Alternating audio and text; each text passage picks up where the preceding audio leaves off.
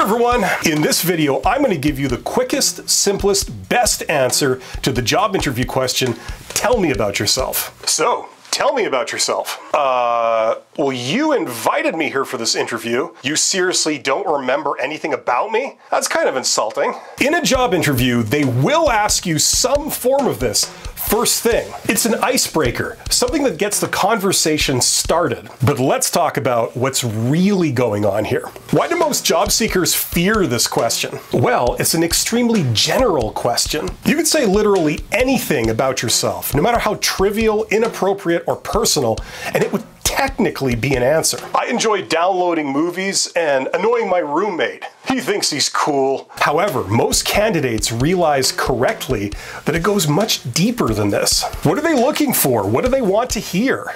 Exactly. You don't know these people. You're flying blind. You don't know what they secretly want to hear or secretly will find to be a red flag. So how do we A, avoid saying things they'll regard as bad, and B, say things that will make them select us?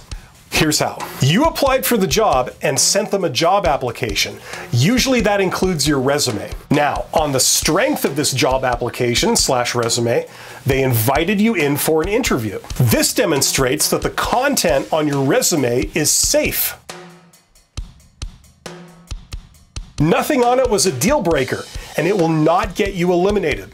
Now keep in mind, you're here at the interview to tell them how you have all the specific things they're looking for. Not to talk about what you did 10 years ago at some other job that has nothing to do with this role. So we want to get off this highly general question as soon as possible. So let's see. We need to give a polite answer that technically answers the question, that doesn't raise any red flags, that gives them things they're looking for, that doesn't take up much of your speaking time, and gets them talking about this job and how you're the right fit. Tall order? Not at all. In a job interview, if you're asked, tell me about yourself, here's the best answer. It has 3 parts. First, you start off by saying, well, as you can see from my resume, then do a 45-second high-level summary of your resume. Education first, then experience, oldest to newest. Then end with the line, and that's what brings me here today and why I'm excited to learn more about this opportunity.